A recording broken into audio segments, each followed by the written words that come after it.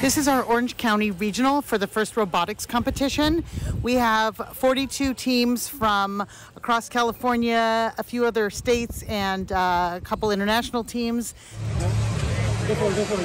Teams are paired in alliances of 3 and compete in 2.5-minute matches that start with a 15-second autonomous period during which the robots run on their own, followed by 2.5 minutes where the student drivers operate the robots to complete a series of tasks.